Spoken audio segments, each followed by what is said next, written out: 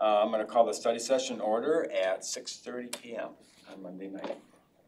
Tonight we're going to talk about ID number 23202, Historic Preservation Plan Study Session, Letter of Intent to the State Historic Fund Application.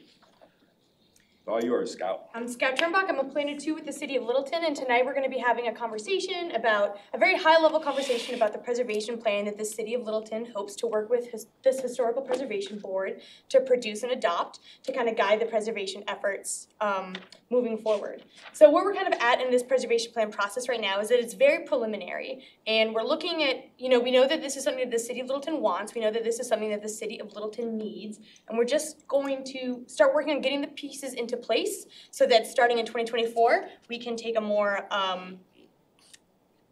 action on creating and adopting this preservation plan. And so one of those resources that we want to have in place is the State Historic Fund. So the State Historic Fund offers competitive grants. You can request up to $250,000. These grants are offered twice a year.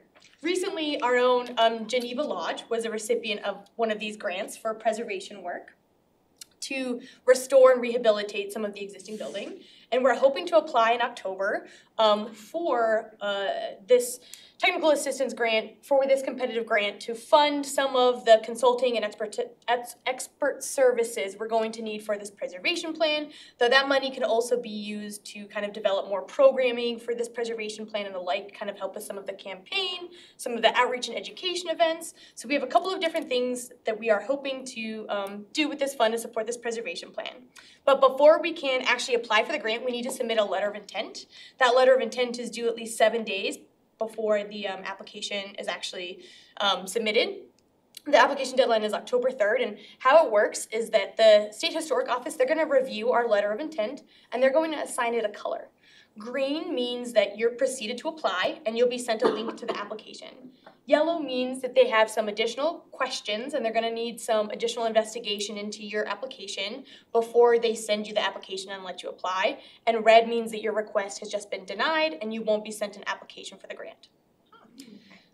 So that's part of the reason why we're hoping to get this letter of intent done sooner rather than later, so that if it is yellow, if it is red, we can kind of adopt and figure out a game plan.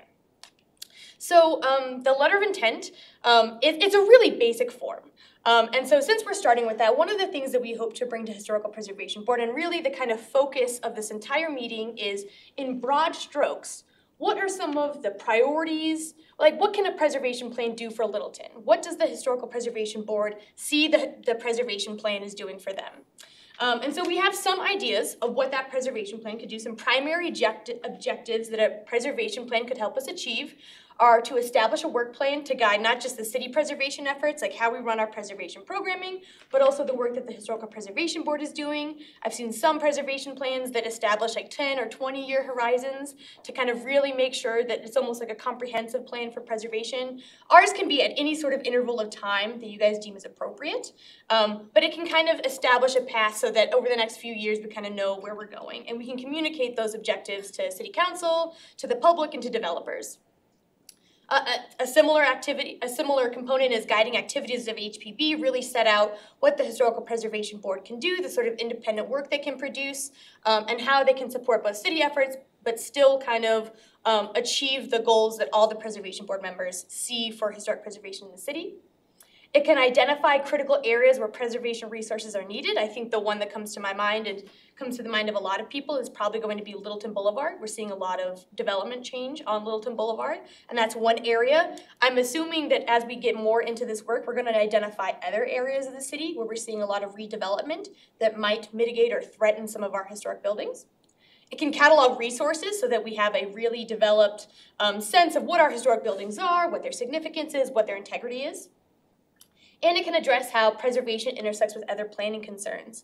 I think this is something that you will see tried to do, but I think that we still have some way to go in terms of, preservation planning and how you can be pedestrian friendly, how it can intersect with the public realm, how it can intersect with other private developments, and some of the different modes of preservation. One of the things I want to touch on the next slide is going to be, there's this new concept called overlay districts, which are different than historic districts. And so looking at, we have different tools in preservation that we can adapt to meet different needs. And so what are some of those areas, what are some of those other planning concerns, and do some of those preservation tools support those planning concerns like housing development, like sustainable development and the like. Some high-level priorities that the city has is to establish a work plan to guide the preservation program for the next several years, whatever horizon that we think is most appropriate. We were thinking 5 years. We want to be able to, through this survey plan, we want to be able to get to a point where the city comprehensively is pretty well surveyed and pretty well documented. I think that's one of the things that, we've been talking a lot about this survey plan and the like something that we would hope for by the end of our preservation plan is to say, like, we've gotten the city either in its entirety or the majority of it surveyed. We want to identify the best strategies to meet those needs, kind of saying, a historic district and an overlay district have different kind of, oh, yes. Do you want to explain what an overlay district is? Because I'm pretty sure she doesn't know. No, absolutely. So an overlay district is a historic preservation planning tool which kind of complements the zoning district. So we have other overlay districts in zoning, like a planned development overlay, in which a development has its own kind of unique customized zoning regulations specific to that area. An overlay district is very similar to a historic district, but it doesn't necessarily need to subscribe to all of the Secretary of the Interior federal standards. It doesn't need to meet all of the historic preservation principles outlined by the National Park Service. You can be a bit more flexible in kind of what you want to save. I think one of the things that we're looking at from Littleton Boulevard, one of the things that we're seeing come up again and again is actually pole signs. Our code doesn't allow for pole signs. Pole signs are pretty significant on Littleton Boulevard, and they can be pretty dominant. Some of them are quite, like I think the Taco House one we talked about recently as being very characteristic of that property. And so what are some ways that an overlay code we could use some of those more flexible tools, such as an overlay district, to preserve what we want to preserve without getting bogged down in some of the overly prescriptive standards that we don't think are necessarily appropriate for that area. Thank you. Yeah, absolutely. And if there were any more questions or anything like that, feel free to ask throughout. The other thing that we at the city are hoping at the end of this is kind of a recommended list, but also a schedule for code changes to the ULUC specific to historic preservation. I know that that's been an interest expressed by the board before, is like we need to amend the code, and we do that. There's a process already in place every year to amend that code. So we would like to have a plan with HPB about how to amend that code, what are the priority sections, and what does the timeline for doing that look like? If we could break it down into, potentially through this process, some immediate changes that are needed, some changes that can be a little bit further down the road. And we also do have the ability to fix what's called Scrivener's errors. So those are things like font, like typographical errors, spelling errors, and the like. We've had some tables that have errors, and those things can be fixed kind of on the fly. So kind of going through the code and seeing what we want to fix through there. So those are the city priorities. These are all the things that we think we can get out of a preservation plan. What we're going to be using this funding for is this professional technical assistance, hiring a consultant to help us with some of that survey work. We did identify through our old survey, through our previous study session, that while a lot of the city can be surveyed by us, there are going to be some components that do need, a preservationist's research and approach to help us kind of nail down what is significant in the integrity of some of these buildings. But then we're also hoping to, develop some public engagement resources and public engagement opportunities through this to get the citizens involved in historic preservation. So those are kind of our two big things for what we think the funding is. And that's kind of the background of where we're coming from for this initial letter of intent. The discussions we have for staff are, what are some strengths and weaknesses of historic preservation in Littleton today? Like, what are some things that we can capitalize on, and what are some issues that kind of are critical and threatening our historic resources? And what are the high-level objectives that HPB wants from the preservation plan? Like, very high level, 3 to 5 things that you think that the preservation plan can and should do for Littleton. And then another piece is critical tasks necessary prior to a preservation planning kickoff. Like, what is information, what are resources that the HPB needs before we can make a preservation plan? So starting off at that first question, strengths and weaknesses. And we can just kind of shout them out, or we can have like discussion, however you guys wanna handle that. May I back up from Yes. that question and just ask some questions and talk about the general that we're doing? Yeah. One is, first of all, I'm really excited to hear the words preservation plan. I mean, that's just cool, and it's very much needed. But it's also going to be a lot of fun to put it together. It's going to be a lot of work. Yes. And I'm glad it's your project instead of my project. We are a working board. Yeah. But, so I'm very, very excited to hear this. And I immediately, when I just made all kinds of notes. But, you know, back when we were working on the ULUC, I think that was probably 2 or 3 years ago now. It's like 2020. Yeah, 2020. Yeah. Yeah, it was adopted in 2019, October 2020. 2021, so I imagine that most of that work was done. Oh my We gosh. did most of it on Zoom, I think. Yeah, like like this. Can we get a copy of that, like, emailed to us, or is it the one that's on the web? A copy of the ULUC? Yeah. Yeah, it is the Okay. one that's on the web. Yeah, Okay. it has not changed. But we did a lot of kind of visioning work at that time about what we wanted to see in a preservation plan and what some of the resources would be to help us put that together. And I don't have any of those notes now because I always get rid of my notes and work product when, Might have you some. know, it's finished. But yeah, so we did a lot of stuff that Okay. you Oh, you might look at, because I know it exists. It Yeah, exists I'm so sorry. in the city someplace. I did not know that. Oh, yeah, and it was, there were even timelines presented on, this is when we're gonna do it, and you know how it is, when you're developing that kind of plan, sometimes they slip. Yeah. But yeah, we did a lot of that, and that is available, Okay, and yeah. and it's you know, it's a good thing. And then also, because we're a CLG, the state has expectations of us, and they also want us to succeed. And they have a ton of resources available to us. You know, putting together, first of all, they want us to get this grant. You know, they really do.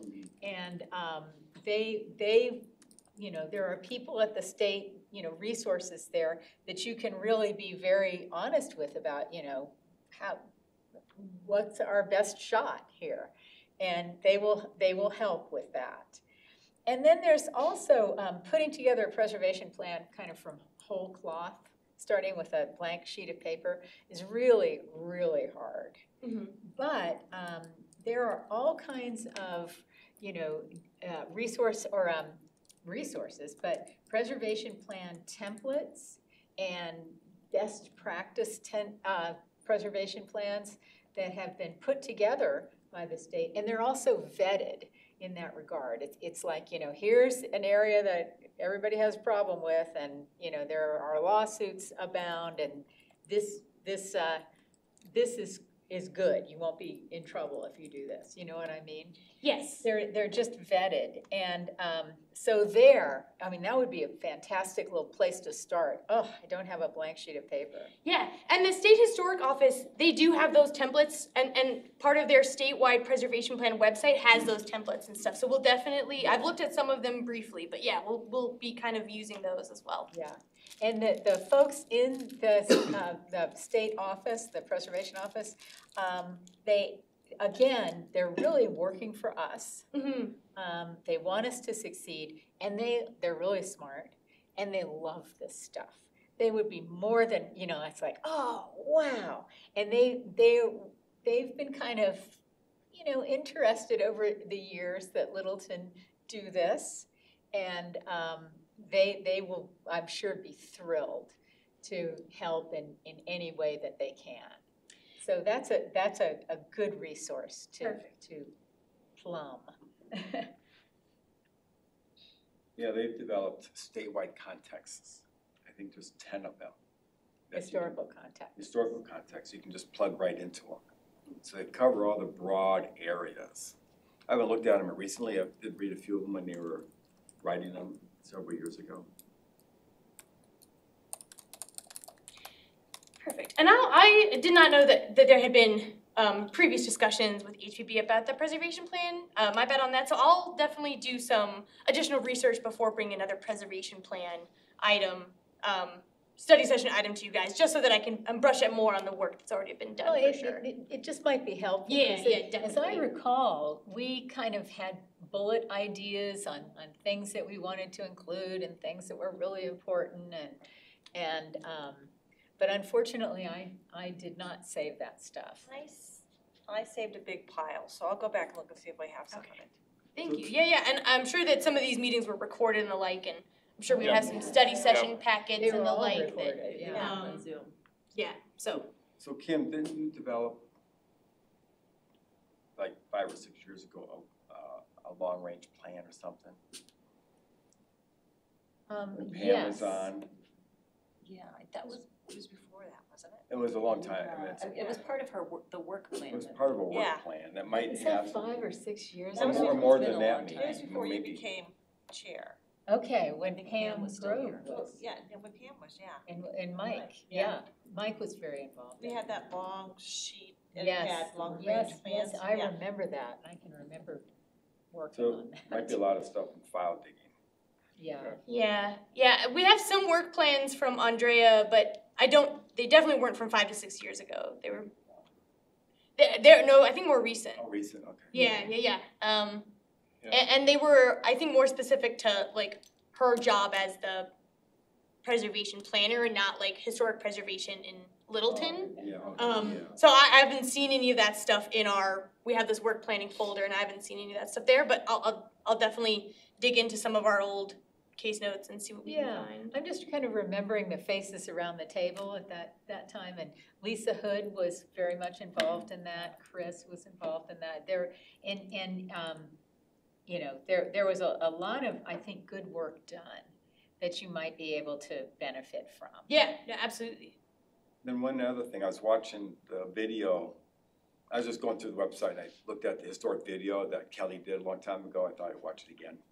And I forgot that there was this True Grit.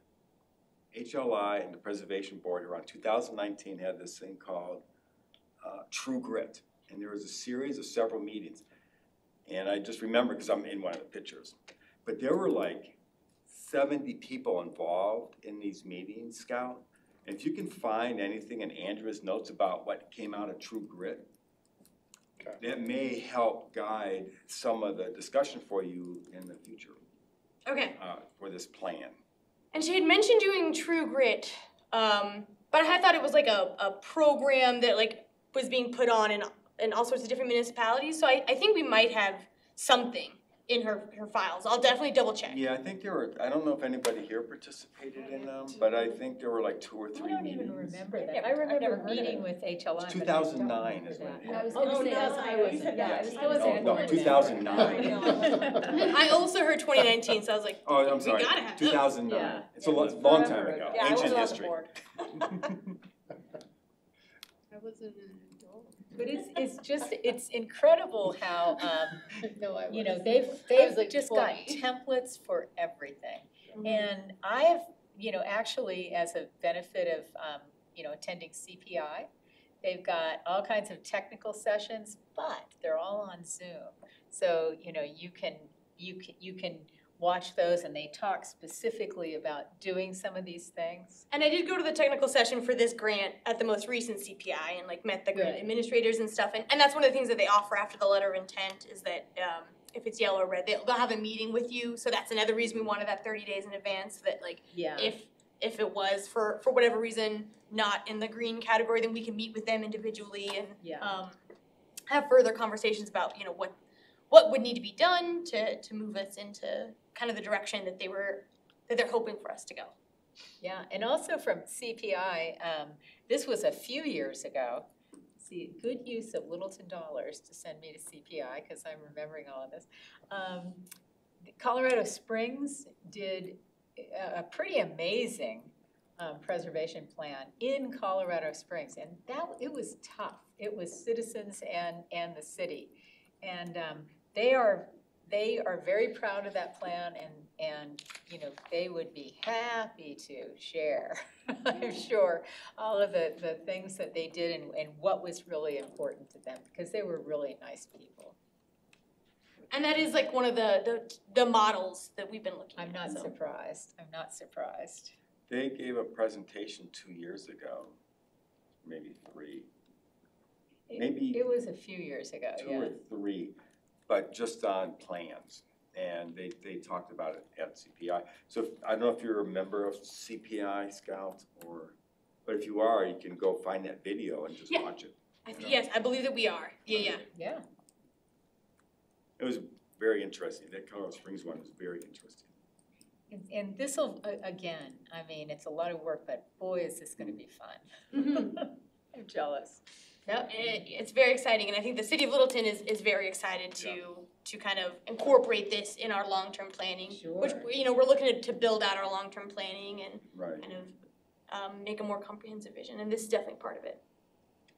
Any more general comments and then we'll get into the questions? No, all righty. Go for it. So I guess we can take the first one. What are some strengths in historic preservation in Littleton today? What are some elements of our programming, elements of our board, elements of our design review that you guys think that we're doing really well? Well, I think the most amazing thing of all is that we have a downtown historic district. Yeah. And I can't say enough about that. And then, you know, knowing kind of big picture where to turn our attention. I think the spotlight's on Littleton Boulevard, and that's a very strong thing, knowing where to go.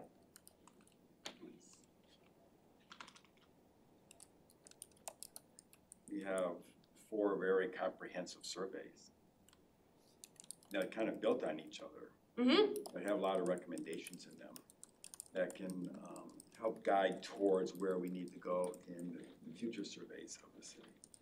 That's right, the old graduate school thing. First thing you do is go to the bibliography. Yes, go to the bibliography. And what are the recommendations?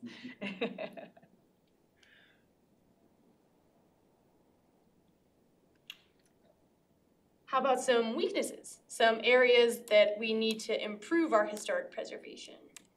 Can I jump in with one more strength? Oh yeah, Yes, no, please. absolutely. Just to state the obvious, we have a functioning, long-lived HPB in the city. It's not like we would need to start from scratch.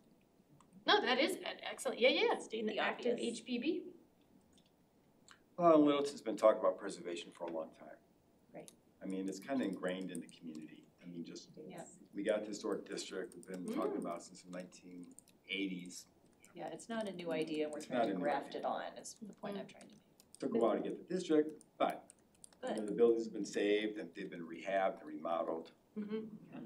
which is good. Yeah, no, absolutely.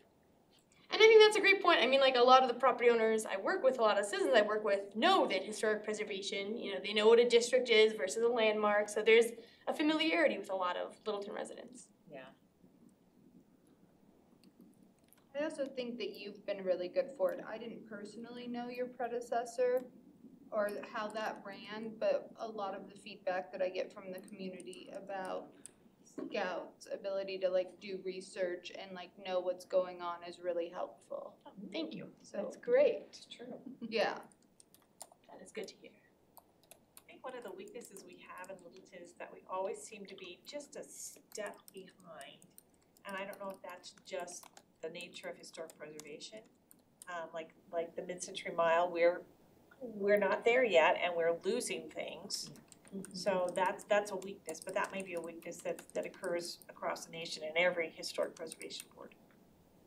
So you mean kind of like where the development pressures are kind of threatening historic resources, we're responding to that rather, okay. We're chasing after and reacting rather than. Yeah. We are, you know, dealing with, in historic preservation, you're dealing with a diminishing data set, you know? The resources are, Yeah, they're not gonna get any bigger. Mhm. right. Yeah. And we are losing some. I think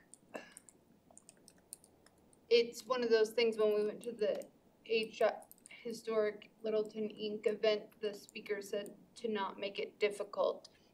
And I think there is this looming fear of HPV being difficult, so people are trying to maneuver around it, and that's what the problem is that like we're going into something being the bad guy in some property owners' minds.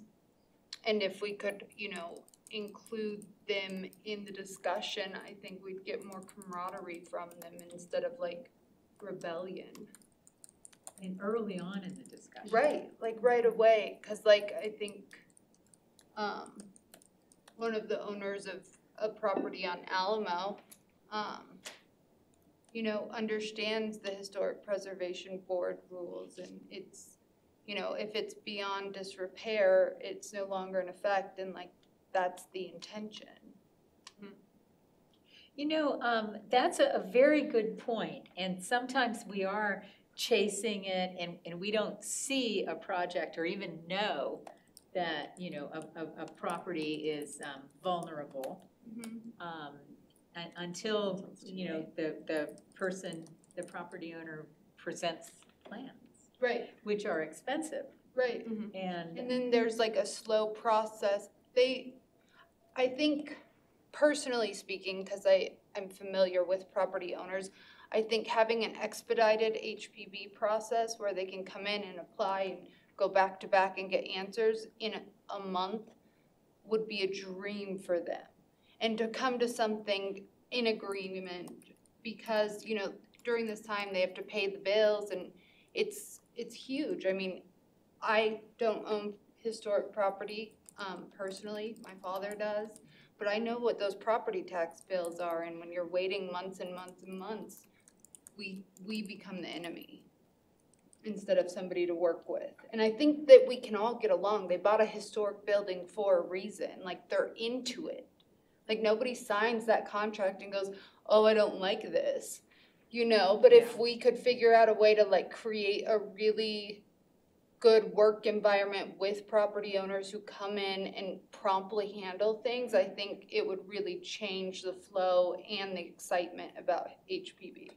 so it would be great if property owners, literally, when they kind of were just thinking about what if, Right. I did this, maybe I want to do this. That kind of early on dream, Right. back of the envelope conversation, if that could take place. Right.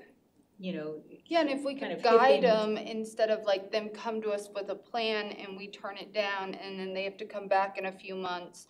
Like if we could like hold their hand through the process and get to something, I think it would be incredible for the property owners, and you wouldn't hear the rumblings of somebody letting a building deteriorate because they believe that HPV is unworkable. Those are good points. Sorry. And that like echoes, just general feedback we get about development review. Yeah, I mean, I think that it takes time. Everybody says it takes time. I mean, I've had businesses open and they expect to open in 6 months, and if they say 6 months, it's gonna be 18, no matter what. Like, nothing is ever done on time, but I think if we had, even like, I researched into it at a point, like certain HPVs have expedited processes where there are like fees involved that go into an HPV, but like you get to rush a process for somebody. But also if it, just that basic relationship that, It would be helpful. you find out, they feel free to come to HPV or Scout, probably not HPV, but Scout, the city, Right. and say, I'm just kind of thinking about, and that would be a great time. Right. And I think, like, I don't know how on the record this is or what it is in terms of, but I know that like from property owners, there was a plan for like a boutique hotel on Alamo, and it was talked about, and then what I've heard before HPB was that Andrea rushed to preserve Alamo and block it. So now there's like this idea of like not going to communicate. That's not true. Okay, and I believe that, people talk. We did a downtown survey. The board actually wanted Alamo in, we didn't get Alamo in. Okay. But this Okay. is a discussion that began in 2001. Good, So it's not new to anybody in Okay. downtown. To add on to her thoughts, she's talking about properties that we already know are historic. Yeah, What we need to step further is to have the whole city surveyed so that we are aware that there's properties out there. Even today, I looked on the Littleton Legacy map to see how that worked. And there are properties that I know that are historic, built 1910, 1920, that are not even, they're not marked on that map at all because we haven't surveyed them. So that's, I think, one of our weaknesses, that we have not finished surveying, and we need to do that, and do that as soon as possible, because that's another place where we lose, our historic character in the city. We lost, another mid-century modern house in Aberdeen Village, goes down, or a small little, craftsman home goes down because they wanted the property for the lot. So I think that's a huge thing we need to do, is get the surveys going. Okay. Just a quick note to Board Member Murab's comments. We do have defined timelines that are in the code for historic preservation applications, and we do have no fees for most historic preservation applications. So, there are some baked-in code pieces to expedite things to some degree. Although I appreciate the comment of, the hand-holding piece, how can we make that even a smoother process? But there are requirements. Once a COA is applied for, it has to be into Planning Commission, I think 45 days. To the Historical Preservation Board in 45 days, after it's been HPB. determined to be complete. Right. Didn't we streamline that a little bit last year also, where there are things that just now the office can okay, and it Right. doesn't have to come to Yeah, HPV? and we've done more things Yeah. administratively, And so that is something we're that we trying to work actually- on some of Yeah. those. Hope to bring back, because there's only been one COA since that sheet was adopted that's been administrative. And we're finding that some of the things that maybe, and this is kind of jumping forward, well, never mind, I'll save this for another study session, because that is something that we want to talk about as we continue to build out this preservation plan policy. it's all layers. I mean, I'm gonna pick onion. the district is just another layer on top of the existing zoning plan. And so everybody has to plan ahead to go through it. Boulder has a different process. I don't think Littleton may not want to develop it. But, you have a lot more commercial properties, but they work very closely with the developer, with a separate group, to make sure a building meets the standards before it's presented to the board. So there isn't a back and forth. It's pretty much, you meet the standard, you're going to the board for an up and down, yes or no. It sort of happened with Shift in Littleton. But right now, that would probably be in conflict with the way the boards and commissions are probably gonna work. So it's something just to talk about, but every city does things a little differently. And I think one of the things, in terms of like the development and the development community piece that we struggle with is, there isn't a whole lot of awareness about historic preservation from the development community. And oftentimes, developers just need to hire an architect. And that is something that we have found, like, you have to communicate historic preservation, and then you have to communicate why, like, some additional expertise is needed. You know what I mean? Like, I think a lot of developers are so used to, you're doing a foundation, you need a structural engineer. There's no question as to why that is. So that's some of the issue we've just seen a lot in the development process is education, both on what historic preservation is, what the process looks like, what the products that we're asking for are, how applications are evaluated. I think that there is a lot that we can do in the education realm. Yeah. And we've tried to start building out some of that we had a meeting with Littleton Business Chamber. We've had some conversations internally with our economic development division. We've had, I think, a bit more success, especially personally, and I haven't been involved much more in previous years, but the grant program has offered a lot, an opportunity to develop more personal relationships with landlords. And so I do think that we are starting to develop relationships with landlords in which they can call us when they have concerns or issues. But I mean, it is time consuming. Yeah, that's really key. Those relationships and education are absolutely key, because by the time, an owner or a developer or whoever it might be, when they actually have a plan to come into the city with to get a building permit or, something along those lines, that plan that they've paid for, they are married to it. And it's really hard to say, well, Let's tweak the plan. Yeah. Well, And we're actually having like a little bit of challenge with developers at this time where like there's this quest for like maximum flexibility at the same time like maximum speed. And so one of the things that we're finding is like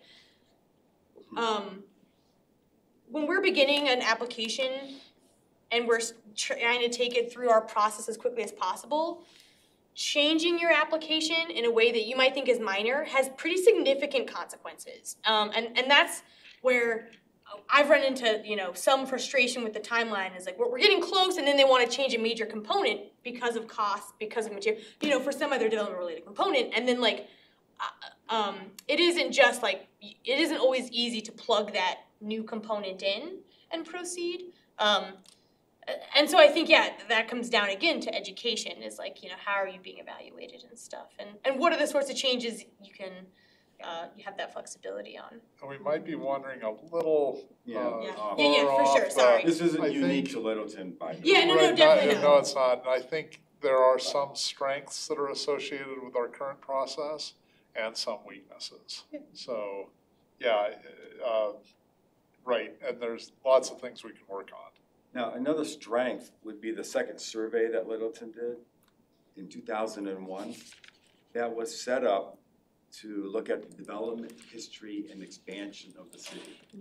And the reason, I wrote the scope for that, and it was set up for future surveys so that you can tell where the city expanded by decade. That way, we know where the historic resources are. So we don't have to survey South Park.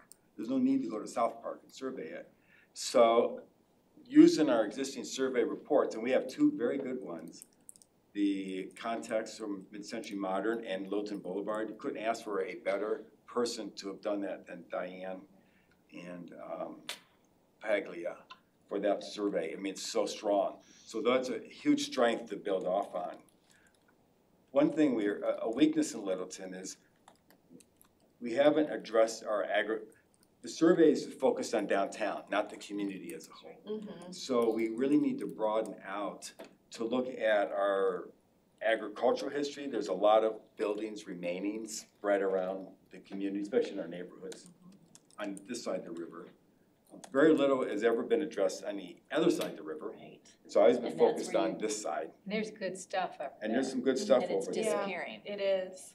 And we've never looked at our pre-World War II industrial heritage, which we don't have a lot remaining, but it's significant, not only locally, but statewide and nationally, what happened here in Littleton. And so those are things that we need to identify, and so we can focus on those resources that need to be protected. Okay. Thank you.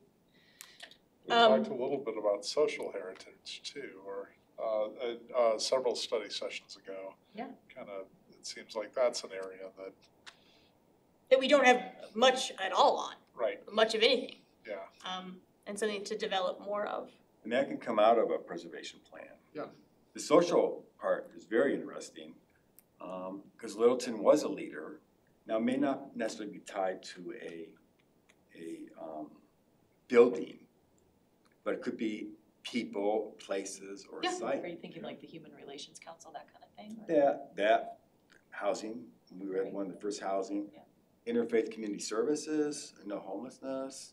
That ICS. started here. IFCS started in Littleton. Interfaith, the one off of like Mhm. Bannock and Ninth Yep, started here. not Bannock and Ninth, no. There's a lot of IFCS. Yeah, I mean, and that's They're located in IFTF, is that what you're- IFCS. okay, Interfaith because Community Services. Used to be Task Interfaith Force. Task Force. but it Okay, started this is a here in different Littleton. group that I'm thinking. Okay. South Platte Park. You know, there's all these things that came out of Littleton, of the people who were here in the 90s. McQuarrie talks about it a little bit in his book, but we need to go into a little bit more depth.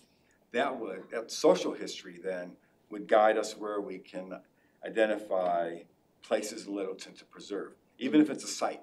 It doesn't have to be a building, but it can be a site. This thing happened here.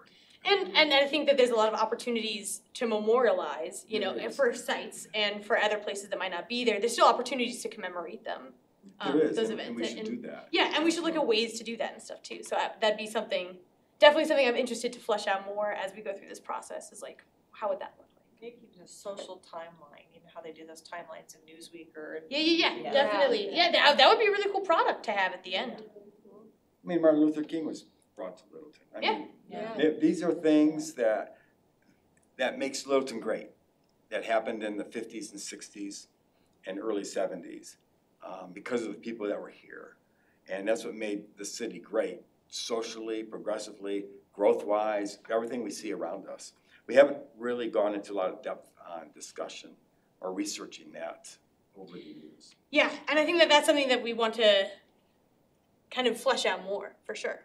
And I wonder if, because, you know, really delving into our social history, we're not the only city that hasn't paid a lot of attention to No. this. So there's we could be another leader in terms of really documenting this and taking advantage of it in our city. But a lot of these folks that were instrumental in these things, I think are pretty elderly or they've passed on Still now. done the past. And so it'd be great to check and see if the Littleton Museum had oral histories.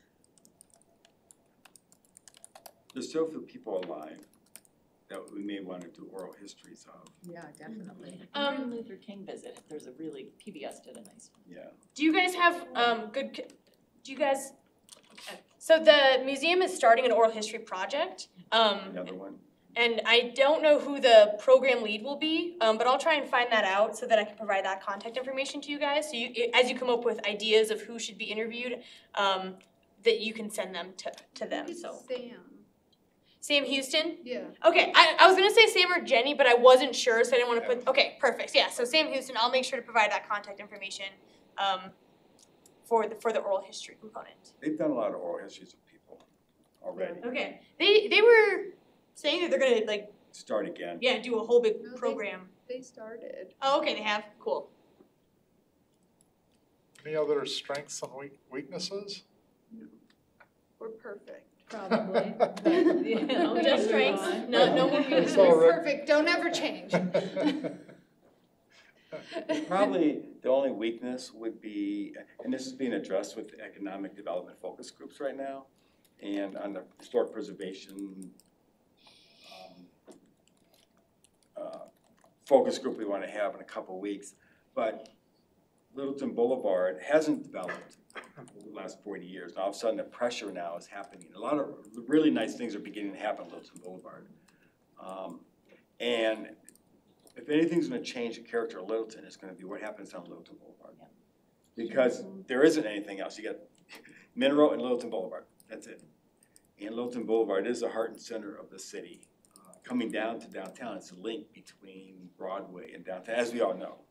So the biggest weakness is probably development's beginning to happen much faster. Reacting. We are reacting. Exactly. Yeah, well, we did lay the groundwork.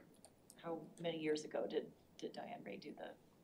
Yeah, Or and Mid-Mile with Mile? the, It's what, 5-6 years ago now? Mid-Mile Mile. Yeah, That was Yeah. and we did start to socialize with a handful of property owners. to socialize that whole concept and Exactly, plan, and there were plans to do banners and all kinds of Yeah. neat stuff. We have Lost Coffee, that's done really good. And then, of course, the Trade Cricket, my God.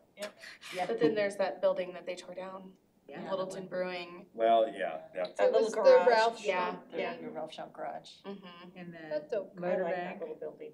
I liked it Me too. too. we have a lot of little It's a gas remnant. stations around the city, so Yeah. Yeah, I was looking at them. But the Grand Station used to be one.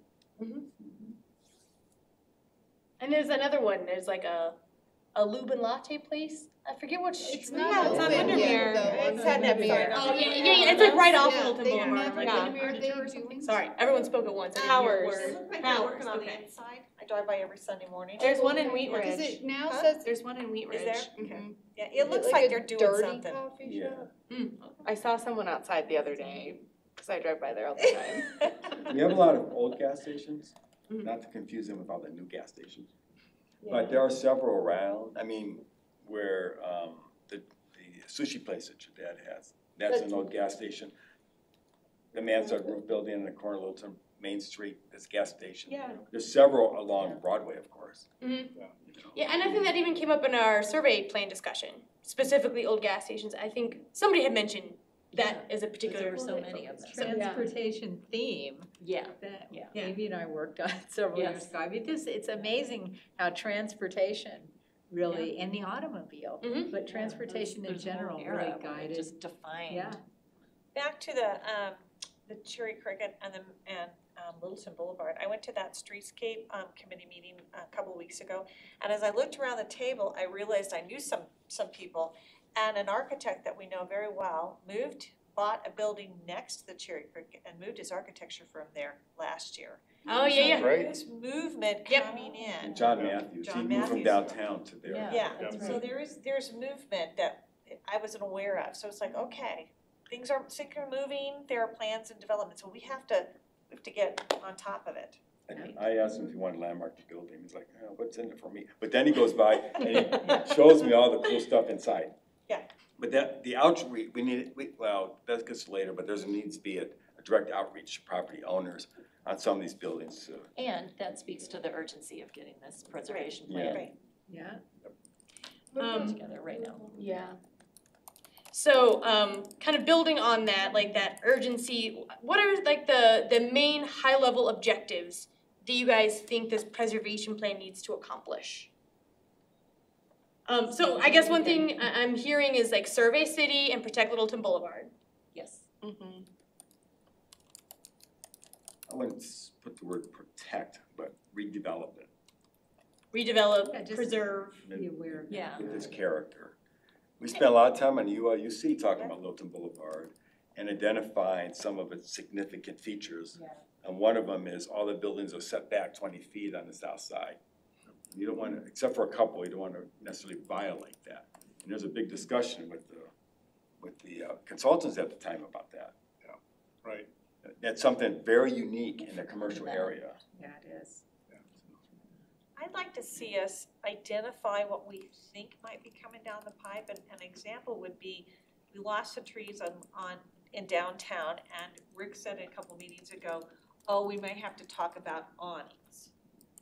And not that that's what we need to do, but that I think HPP needs to be aware of what might lie down the road a little bit and Yeah, where the think about what, conversations are. yeah, and think about what we might have to do or might have to be educated on or. Okay.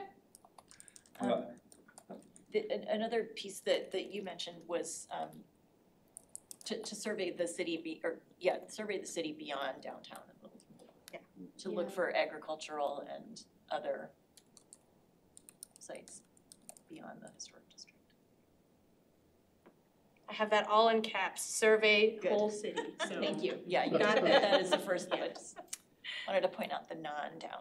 For sure, no, yeah, absolutely.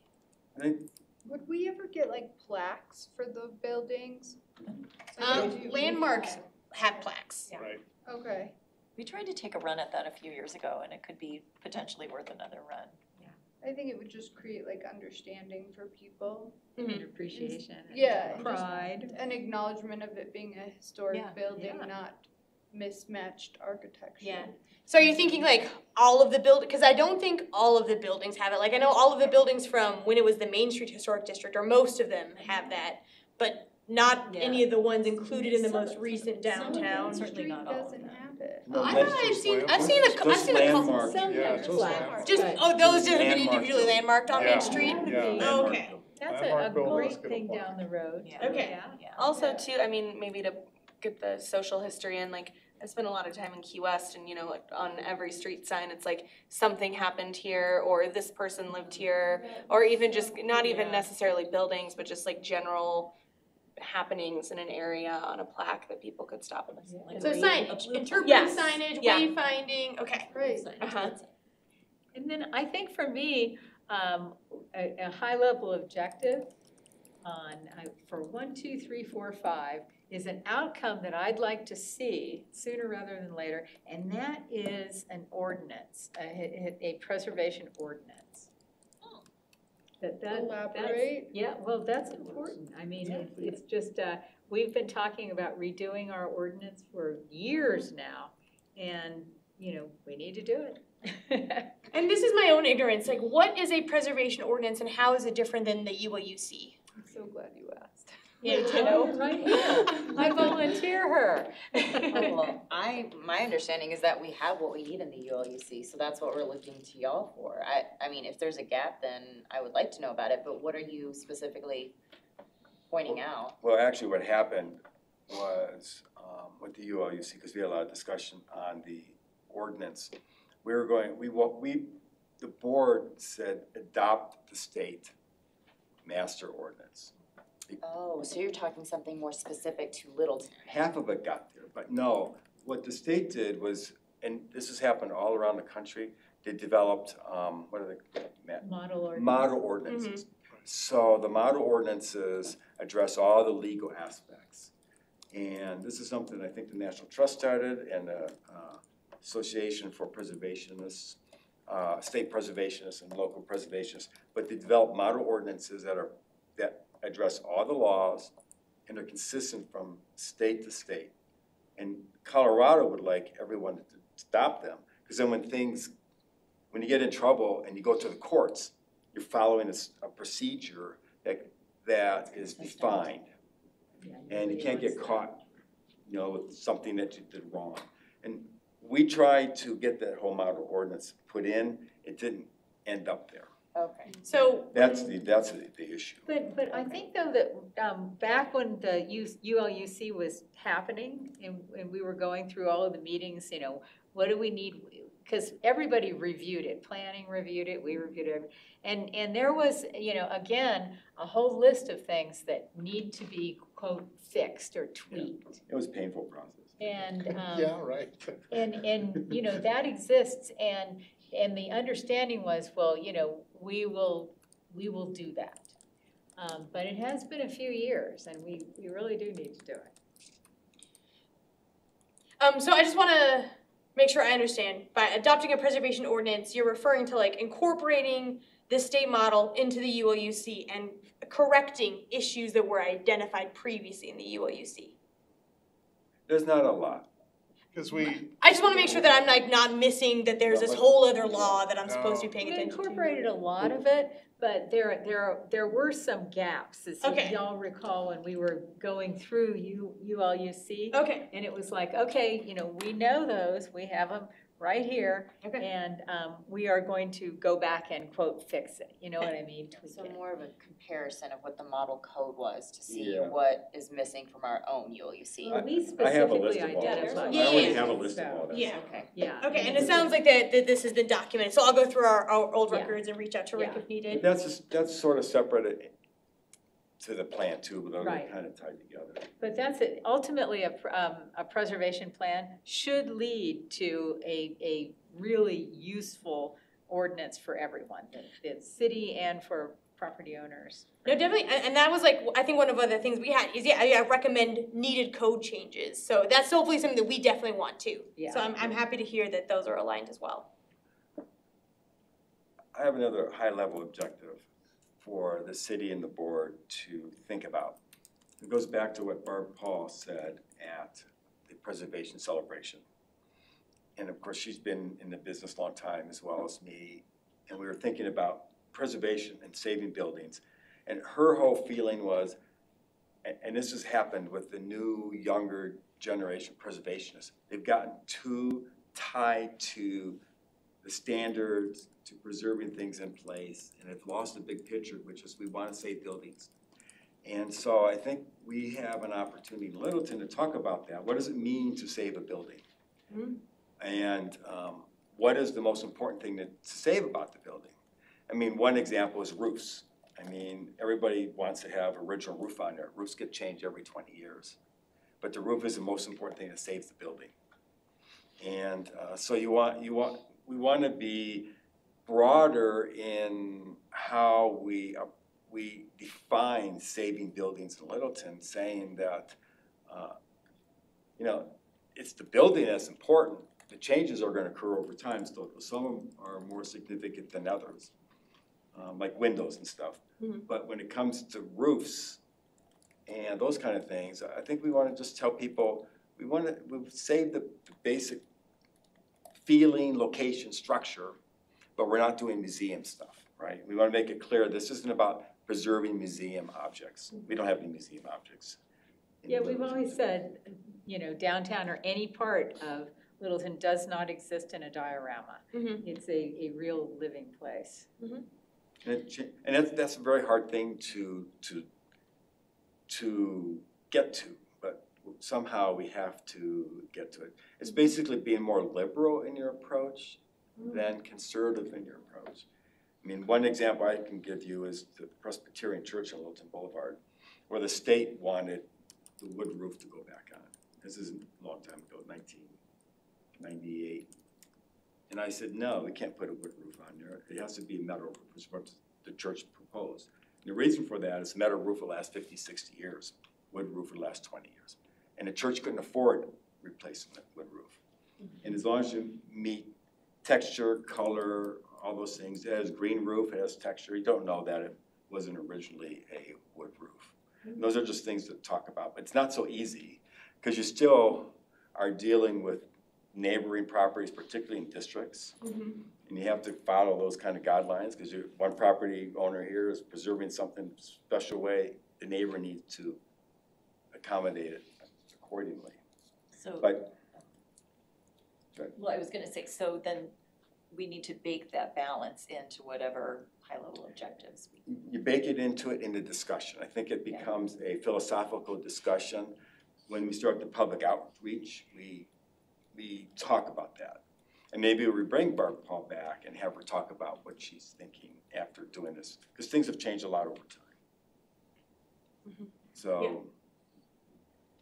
And so it sounds like maybe we need to have like further conversation about like, what is Littleton's preservation approach? What is Littleton's preservation? What's our goal? Yeah. Big goal. I mean, Yeah. there's a balance between it all.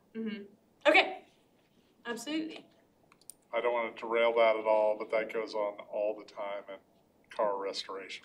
It's Like, you always, restore it just like the factory, came from the factory. Is it okay to have hot rods and, 46 Ford that's canary yellow or whatever, and a head scoop, and still on the road? it's everywhere, yeah. I mean, Yeah. it's just something, I mean, we have a downtown district that has buildings that has a significant time frame from 1890 to 1970. Okay, there's a lot of architecture in there.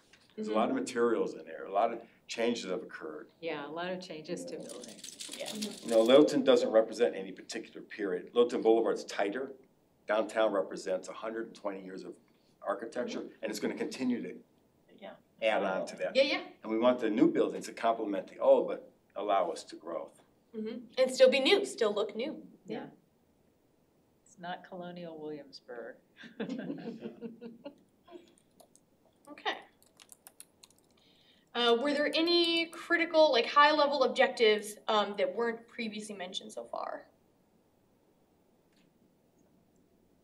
Perfect. Well, maybe outreach. Okay, How Yeah. much outreach do we do? outreach and educate, yeah. I think Scout's talked about that a lot. I just think back in terms of the 2030 plan that we worked on in the 2008 or 9. It was a comp plan before this current comp plan that was shelved. But we had like 30 meetings all over the city and invited people to come and just talk about the city's comp plan. We could do that with historic preservation. We did that a little bit in the 1990s. We were developing the ordinance. But if you have a lot of outreach meetings, neighborhood meetings, people talk about their neighborhood, their buildings, the history, what they like about Littleton. I think getting all that out will help define where the plan will go and help preserve the city. And also in that outreach, which you have talked a great deal about and you want to do, you know, what Laura was talking about in her neighborhood. She, you know, cruises around her neighborhood and she sees, you know, things that are happening that. Right. So that's Outreach is huge. very powerful. And so it sounds like there's two components. There is an outreach and education plan as part of making the plan, but then the plan itself is going to kind of guide us on outreach, moving forward as a historic preservation program, not necessarily with a specific aim in mind, but like, you know, how do we, ongoing education and outreach is definitely gonna be, I think should be a part of the plan.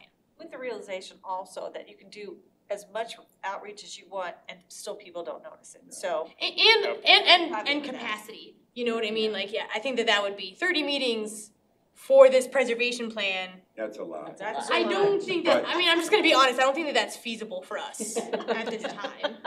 But we have to, But there- no, similarly, like having community meetings, neighborhood meetings and the like, I think, yeah, those are it can be important. informal. Yeah, definitely. We work with Historic Littleton Inc. perhaps, maybe some other entities can be involved, where you just have neighborhood meetings, maybe do it like precinct captains, you know? You find some people that hold a local meeting. I went to one on Proctor Street. And where a representative from the board would just go and talk to people. That's the education component, and let them know where the resources are. It does take more time, and as we find, the city can do all the outreach it wants with all these meetings and stuff we're trying to do, but people don't pay attention. You have to go to them, and I think that's going to be the key with preservation, because it's so emotional. We're going to have to reach out more to the people. And that kind of feeds into the plan. It's going to be a, you know, chicken and hen type thing, you know. Yeah. I was gonna say too, kind of to Rick's point, like maybe finding people where they are, like maybe at events. Yeah. You know, like Western Welcome Week. I mean, I don't know if it would make sense to be in the parade, but maybe in downtown Littleton afterwards, or like the arts and crafts fair at Kettering. Like where Littleton residents who are engaged might go, or maybe more engaged. Yeah, we used to do a table with HLI. Yeah. Always Western Welcome Week, and then, you know, the meet, greet, and eats. Mhm. You know, people would come up and they boy, did they ever share their stories and why they wanted to. I will say, I have had trouble getting engagement at Meet, Greet, and Eat so Yeah, it's far. hard. Okay. The free swag is, people loved, I mean, I've had people who just will go through And get everything. and then exit right out of the tent. And someone else will come in right out of the I tent. liked how that adult trick-or-treating. Yeah, oh, it's so funny. Total trick And or I'm like, do you have any questions for the planners? They're like, nope. We should Nope, just but I have would like that copies. pencil. We should just have copies of the ULUC, just the historic preservation, and Yeah, that will be our yeah. flag. Oh, Yeah. that sounds so- Come back in 15 minutes, answer a quiz, Right. and then you Yeah, get your right. pencil. Exactly. Yeah, okay. Exactly. Yeah. Incentivize people. I would suggest another focal point on this outreach, and we focus on Paige's generation, Amy's generation, people who grew up in Littleton in the 60s, live here now. What do they see as important to the community? And where do they see the future going? Because it's a different value than those who were born in 1940s here.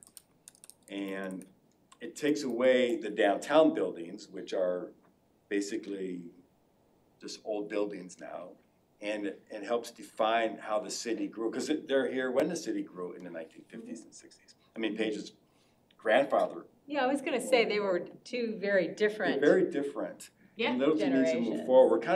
We're kind of stuck with the downtown, and we need to get out of the downtown. That's something we've been talking about for a long time anyway. It's not new. We've been talking about it for like 20 years. We got to get out of the downtown That's why area we're going to the up- rest of the city. up Littleton Boulevard and out. Yeah. Well, and I can imagine, like, I think it's like 1970 seems like it was a long time ago, but 1980 doesn't seem like it was that No. long ago. Right. And that's now 40 And years that's ago, 40 or years, like exactly. when I was growing up and building, or houses in the 90s were going up, like those still seem like new houses to me, you know, but pretty soon they're gonna be historic, you know? And but that's Well, the you point. mentioned South Park, like South Park is coming up on 40.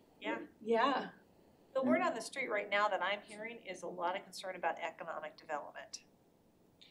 How so? Yeah. Like there's no grocery store close, it's all on the perimeter of Yeah. Littleton. Yeah, There's they've moved no- out of the center where they used to be. Yes, so there's a lot of concern about economic development, about Woodlawn, Yeah, because it used to be Albertsons or Safeway in Woodland? Safeway. yeah, Yeah. like somebody asked me the other day, why can't the city of Littleton get Trader Joe's to come in and take one of those empty spots you've Oh, got that all would over be the city? awesome. And I thought, she's right, that's an economic concern, so it doesn't fit in absolutely. there, but that's what I hear. And I think one of the things I'm hearing in this too is like one of the things was identified from the survey, and I guess I see this co-location is like, one of the things we identified from the survey was all of these strip malls that may not, like we need some reuse strategies for them. We need some plans for them, some direction specifically for the strip malls because we're hearing from developers that they're not, everyone wants to build the new shiny facility on a corridor. I think that's a great idea. Yeah. Absolutely. I think that that's a really cool idea in the sense that like Woodlawn is what it is and finding and helping tenants or people to go there because I'm sure developers are looking at it with the intention of scraping it. Right. Mm-hmm. So if we could fill it with things that were in leases that were long-term, it would help to preserve it without us having to do much. Right. But like getting a Trader Joe's in there would bounce it instead of, Just things like that where the Yeah. city seeks to keep maybe the strip mall, but bring in businesses the businesses city that would needs. thrive there. Yeah. Mhm. Or Yeah. even like a Marzick or like a Yeah. Tony's or something, Yeah, that would be. yeah. Yeah. We used to have a Tony's. Yeah, next Yeah. to the Safeway on the I know hill. Oh my There's- gosh, I remember that. Yeah. There was, Tony's yeah. used to be right there on Ridge and Broadway. Uh-huh. I know that But there they're is all a private. rule or something about big grocery stores have to be a certain distance apart. Yeah, that's true. But I think that like Trader Joe's and Tony's or things like that would be an exception. I'm not sure. And even places like, I'm sure this would be like Nooch. I don't know. I don't know if you guys have ever been to Nooch on South Broadway. It's like a little vegan shop. It's a very small but very like well-stocked little grocery store.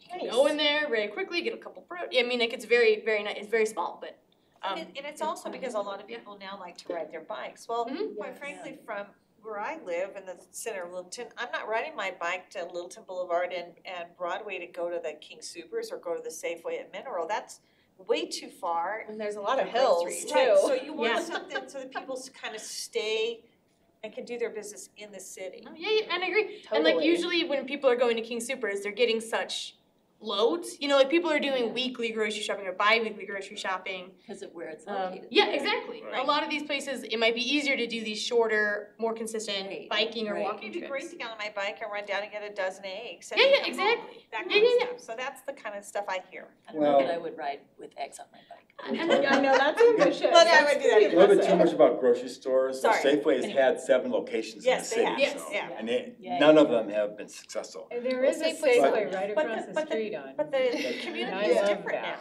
that. No, but the thing with Woodlawn, and I can speak to this because we've been talking about Woodlawn since 1987 when I moved here. Been involved with 3 or 4 plans. That is a critical development. What will put people there are small businesses that draw people. Right. And like Cherry Cricket and Lost Coffee, and then probably with Littleton Brewery, hopefully that'll be successful. Those small businesses are beginning to draw the neighborhoods in. If the neighborhoods come in, then there'll be a redevelopment. But Woodlawn's critical from the Preservation Board because a third of our mid-century modern buildings are in that block. Right, Yeah. exactly. Up and down Detour, Gallup, Yeah, Windermere. Yeah. So how that develops and preserving a mid-century character is gonna be critical. And it's something we have to address. And I think we just have to assume something's gonna happen at Woodlawn because it's the biggest piece of land. And the building's a tier 3 building, so What does that mean? It means it's a lower tier of it's tier 1, 2, 3, and 4. Oh, okay, It's tier 3 because it's lost. Cause it's most of been its so tax altered, rate. right? gotcha. But you know, you can see Woodlawn kind of coming back. Yeah. It's And, you know, the little shopping center on Ridge Road in Broadway, Yeah. you know, there's been a lot of That changes new there. preschool Yeah. in there. And people seem to really like that one in particular, Always like the a lot. castle and then like the wagon. The strip light mall saver. there. Yeah, I Light had saver. quite a few people talk to me about how they like that. I love it. Yeah, no, it's very charming. Mm-hmm. Okay. So it sounds like, yeah, like figuring out, I think this goes back to that theme of like, how do we get ahead? Yeah. And so I've been putting some How of do we these get out in notes front? underneath that heading of how do we kind of anticipate some of those changes and get the mechanisms in place to kind of guide the development. So we don't have to react to it. Right, yeah. We can try to get ahead, yeah. I think one of the things that came up is, you know, really looking at businesses that would be good in these type of buildings and advertising it and like that would be so helpful. And there's a little irony there, because like in Woodlawn, in the parking lot, there's two very popular food trucks, R&R, and then I'm forgetting the other one, lost something, and those are, you know, people are there very frequently, they have pretty good food, they're very stable, and both of them have spoken about wanting to find a permanent location in Littleton, but having trouble doing that, so. I go there for lunch, the Mexican one. Yeah. R&R always has wanted the to best go. I breakfast wanna try tacos that. I've ever had, so plug in them, they're great food. Okay, I'm gonna need try that both name. of those. Oh yeah, I'll let you know. We do Friday breakfast, I'll let you know. Perfect. And they're small little portions, which is even better. Yeah, good stuff. So the next piece of this is, what are the critical tasks necessary to make the preservation plan? So one of the things I have, in all caps again, is survey whole city. One of the other things I already have under here is, you know, direct outreach to property owners initially, as we're developing this preservation, early in these conversations, reaching out to them. What are some other like I think critical? we could also reach out to tenants to Yeah. come here at the Mhm. same time. Yeah. Nettie. The actual Oh, it's businesses Bobby. that are, because sometimes Right. the business is different than the property owner. Yeah. Right. So Katie. You know, but one of the things I think the critical tasks is you've got this project on your desk. And so identify, you know, the first thing is always, well, who do I know? Who can I call? What kind of relationships can I exploit? And there are, you know, tons of people that would absolutely take your call and offer up help and Mhm. advice. People, you know, in the field, they just love to do that. And I really identify what resources are just right there for Mhm. you. Like knowledge resources, yeah, definitely. One other big strength we have that we could tie better to preservation is the Littleton Museum. Because there's a tremendous amount of resources there. They're putting a lot of stuff online. Yeah. Which is great. And So yeah, making it easier to use the resources is the issue. That's a city issue. But it's very difficult to use those resources at the library okay, and in the museum. okay. And I'll definitely talk with them. And, you know, one of the conversations, another study session, I kind of a topic I hope to discuss in a later study session is this idea of like, you know, there's preserving and then there's memorializing. And I think in historic preservation, we tend to focus on like what is there and existing and keeping that. But there's a lot that's already been lost, like that we already know about. And what would that mean to reflect that in the built environment? Like I think the thing I think of the most is how much the course of the Platte River has changed. I mean, looking at old Sanford maps, it's pretty wild as to how we've altered the course of that river. And so what would it be like?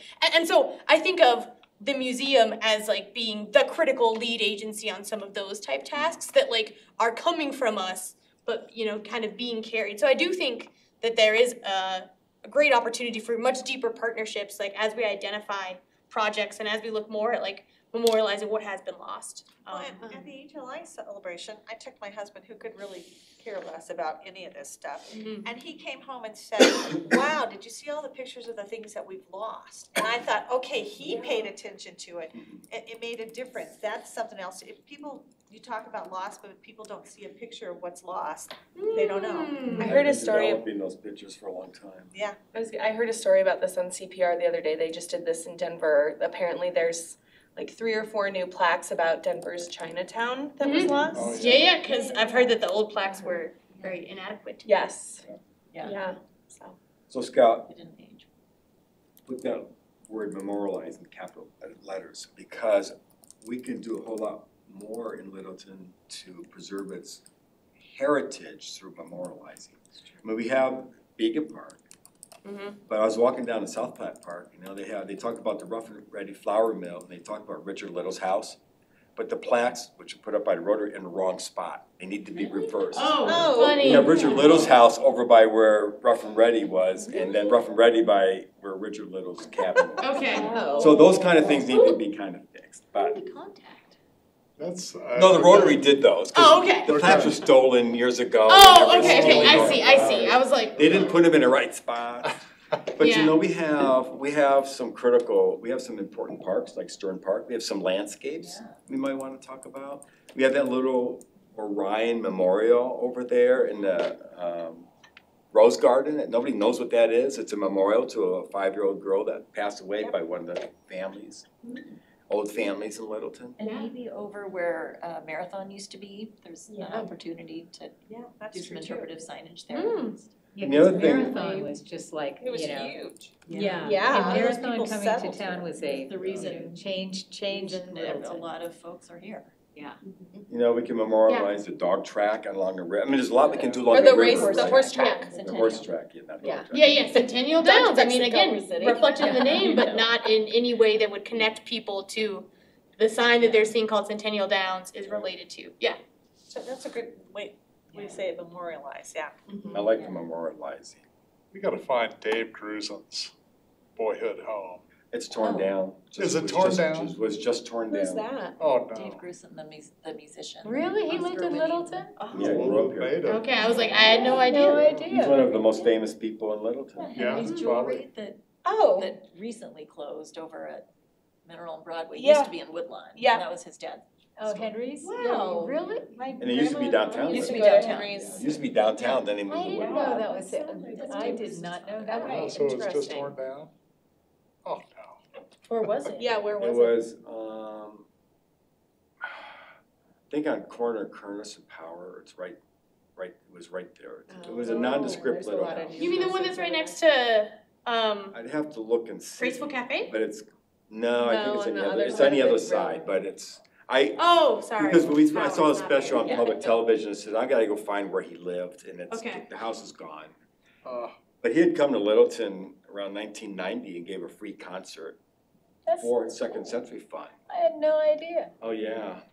Pat still has some stuff from that. But he came and gave a free concert. I mean, he's one of the biggest It was people a in the big world. deal for that, What the was his, centennial celebration, it was huge. what was his instrument or what? Piano. He's a, Piano? piano. Okay. yeah, but you've heard all his songs. I mean, he has I'm influence. gonna look him up later. Go look up the That's what he PBS had. special on him. He's still Okay. alive. Yeah. And then Alan True, the muralist who has murals in all over Denver and the Brown Palace and stuff like that. And he designed the Wyoming license plate. He drew that The cowboy. cowboy, Oh, the wow, famous cool. cowboy. And Wow. he lived in Littleton, Interesting. which So is here's another amazing. place we can partner with the museum. Yeah. Yeah.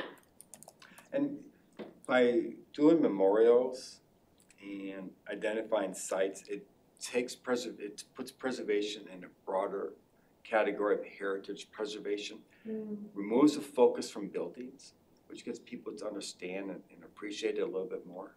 Yeah.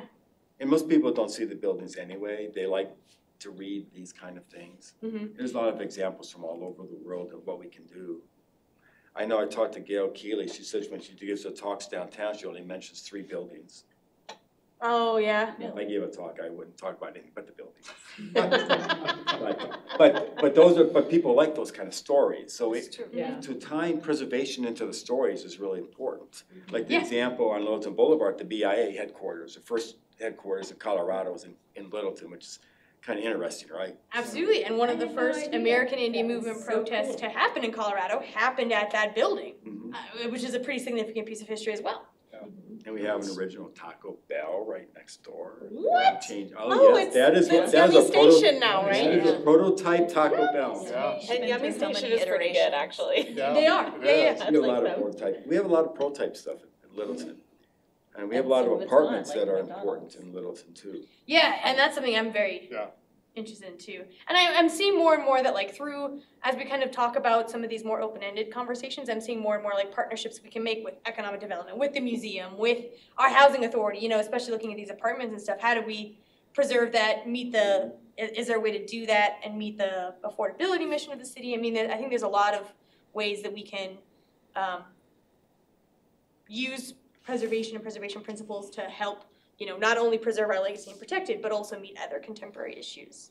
Well, the difficulty is preservation is going to get in conflict with economic development. Because of where we're going to do the economic development is where all our old commercial properties are. The residential areas aren't going to be We impacted. talked earlier about balance. And you gotta balance that. But I also think this is where we come in, you know, with things in advance, Yes. rather than not reacting, like here are the design guidelines we're looking at, here's the overlay district specific, you know what I mean? I think that stuff might be, would also really help with that. And you could capitalize on this, the fact that you're in a historic building in a very historic area. And I do think, you know, like working with a lot of the property owners downtown, the ones I've worked with at least, like I do think that there is a appetite and a passion for many developers who see historic preservation as part of like, you know, the business model for the area. They see that now. That's what's changed over the last 30 years. And that's great. That's a Well, it's great because it's thing. part of the draw also to that area. Mm-hmm. And the property is very expensive. So, Okay. Well, I think I have enough to complete our letter of intent. So the next step in this is I'll work on that letter of intent. My goal is to have that done by the end of the month. So by the end of next week, have that letter of intent submitted. And once I hear back, I'll notify you guys if it was red, yellow, or green. How? I'll notify you via email. so one more thing on Yes. surveys. Yeah. We're gonna have, you have to hire some professionals to do some surveys. But there are other surveys, because people like to do surveys. I mean, I know Kim loves surveys, and so do I. Yeah, I've never Um, done one, but I totally would do it. But we can develop surveys with the board and through Historic Littleton of certain types of buildings. Say like the mid-century houses, just go around and identify where all those are. Yeah. Or the agricultural houses, but then you're gonna have to hire someone to do the context. That's what, survey's Okay. easy, the context is the hard part. Okay. And that requires the academic approach. That's very good to note too, because I think one of the things we did at the survey work plan discussion was we talked about like, what are our surveying priorities, and then matching those with strategies. So like the single family homes, we were very much like, these should be surveyed. We could do that as a collective, as a group. We are looking for the iPads. So that is something that we are working towards, is putting on some communal event where there's like a group of people who go out and survey stuff. We're looking for that infrastructure. And then some of it was, you know, like what can the board do with the expertise we have here, and then what is it that we need the true experts for? And context is something that hadn't come up for that. Context is So critical. that's like pretty, I will definitely note that. Because you can't determine what's significant without a context. So, and we also have a couple residential areas that were identified in a 2001 survey that are National Register eligible. I think focusing in those areas, because there's pressure being put on those, particularly Littleton, the area north of Littleton Boulevard and east of Windermere, that whole area is a potential historic district. Yeah. Now, do you want it a district? I don't know, but I know there's pressure being put on scraping off on those houses. And the neighborhoods, Because they're going. the neighbors They are are. complaining, so one way to South build of some Littleton support Boulevard, is, east of Windermere. Or north. North of Littleton Boulevard. yeah. If you go to the 2001 report, it's identified in there. What's the other one? There's a little one up corner of Windermere and Ridge Road, which was one of the first developments. Then, of course, Littleton Highlands, you got Loudon Street, but that whole area was identified as a historic district. That begs the question of, do we do overlays or districts? And a think there needs to be a discussion of the advantages and disadvantages of both. Yeah, the Absolutely. answer is we don't know at this point. And we don't know the Yes. answer to that. And I'll have to go back and compare this, because we had several single-family homes identified as pressing in the last survey work plan. So I think we might have just touched on some of these. I'll go back and look at the geographies and kind of compile that list. If you look at the 2001 report, you can see how the city grew. Mm-hmm. And those developments, the mid-century developments, I mean, some of those are just like really awesome. Mm-hmm. And, We have little houses scattered all over. I keep finding them, Mm-hmm. plopped here and there. Yeah. Um, And there was one that recently got in trouble for a fence issue they had. They didn't have a conforming fence, but the design of the house was phenomenal. Right. Yeah, great house, great example of mid-century modern. a new house. That's No, missing it was an house. older house. But they had done like some additions, and so they needed an inspection. So that's how we figured out that they had an improper fence. It wasn't on Windermere Street, was it? No. It was. What's her name? Who just retired? She, the news person? And Ann Trujillo, lives by you. Oh yeah, That's my friend this one's a Ann. vacant house. She did a great job with fixing her house and adding on to it. Nice. it looks like it should have been that way all Yeah. along. Oh, phenomenal. Yeah, it's really cool. She did a great job inside, yeah. Perfect. All right. That's good, Scout. Well, thank you guys so much. This is quite a lot of information, and I think that this is going to be just the best preservation plan ever made. I You do think a so. great I mean, job. I think it's just great that you're doing this. Thank you. No, I'm glad that we're doing it together. So I will absolutely be leaning on HPB for help throughout this process. So. Yeah, put us to work. You will do. Will do. I just want to make a note that could feed into this. My wife's giving a talk called The Littleton Way on September 7th. Talks about the political development of Littleton and what Littleton did in the 60s and 70s. She's given a talk a couple of times before. It'll be at Vita. I can send it out to you so you can listen to it. Where would it be? At Vita. Yeah, she'll give it some more. Every time we do it, we add more things to it, but it's a history of the development of Littleton from the 50s to about the 90s. Okay. Could you send us like where it's going to be? Yes, I'll send a note out to you guys. Okay. It's gonna be at the Vita? It'll be at Vita Oh, okay. And yeah. at 6 o'clock on the 7th. Okay. 6 o'clock at 7. And the last one, we had Jim Woods come in. Charlie Blossom came and Jim Woods, and they made some corrections to the talk. And Larry Borger was there? Who? Larry Borger? Or Larry Borger. Yeah, these are people that have been around. Sally Parsons. Since first one. We have pictures of people when they were younger in there, like Darlene Whiting when she was younger and dancing. Really? Oh, yeah. Oh, she's a great dancer. Fiasco. It's a whole new look at Yes. Darlene. It is. Oh. Well, yeah. I mean, it's her legs. I mean, she'll say it too. I mean, you look at the pictures but she did all these fiasco things in that one picture. So, and she's proud of it, believe me. Oh, I know. She's As she should be. She should be. So, but yeah, so that could feed into helping identify context for this. Oh yeah. No, absolutely. Yeah. Yeah. And that sort of distinctive character for sure. Okay, all right. Any other comments, questions by the board? All right, I will end the meeting at 10:58. All right. 90 minutes on the dot.